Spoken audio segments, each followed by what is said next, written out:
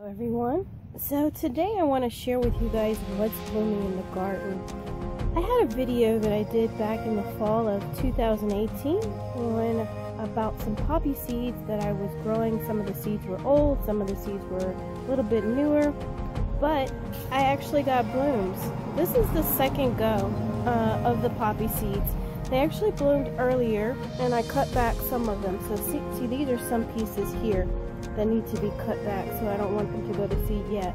But they are actually gorgeous. They're maybe about 2 inches in length and width, and I've had some that actually have bloomed. Alright, moving on in the garden, and these are some Gerberia, or Gerber, I think it's Gerberia daisies, and I actually got these on clearance for just $1 a plant, and I got 4 of them.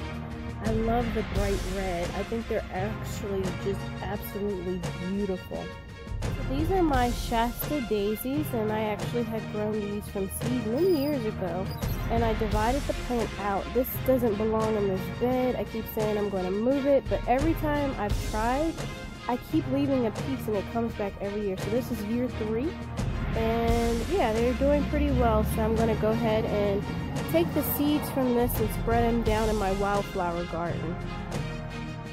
Moving on, this is becoming the end of my daylilies, but this is one of the most beautiful buttercup yellows, and I've been deadheading the plant, as you can see over there, and so I only have a couple left now, but I'm hoping that maybe since I've been deadheading that I can get a little bit more. But it's been so rainy here that I don't think the daylilies like this extra rain. They like it a little bit more on the dry side. Alright, so here's another flower pot of flowers, and I have some white impatiens here that I actually got on the clearance for $1, and I have these baby breath that I actually started from seeds, and these are supposed to be alyssum.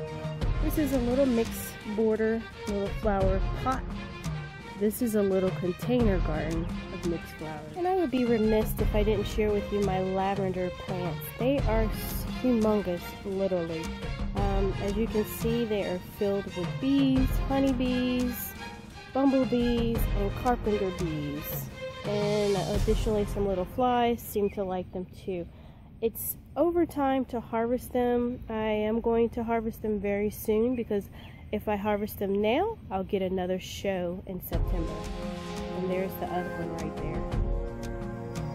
Here is one of my newest additions to my flowering garden, is this red beauty hydrangea. I could not pass it up in the store, so I had to bring it home. I wanted you guys to see how really beautiful it is. There's another show here. As you can see, my soil here is still sort of clay. But I'm going to amend it with compost and other organic matter. And I live in an area where the soil stays somewhat acidic, so most of the hydrangeas here naturally turn blue.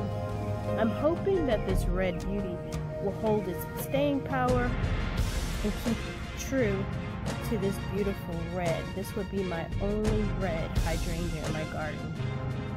Again, it's just breathtakingly beautiful. Let me show you another side right there. And it just rained here, so everything is really, really moist. Alright, so this is my container garden bed area, and I have these beautiful I call it like a desert rose. They're a succulent-like plant, and they bloom these beautiful red flowers. I have the red variety that open in the morning and during the hot sun, and then they close up at night. So here's a pot of marigolds that I actually got on the clearance for $1. It was a cell pack of 4. I had 2 that survived and 2 that died, so it was truly worth $1. And I have it growing right here next to my zucchini. And so I figured some color next to the garden will actually help to get pollinators over towards it. The cannas are also blooming. Here are some cannas that I planted right by the brick of my house, and Normally cannas are not hardy in zone 7, but these come back every year without effort, and I just love that.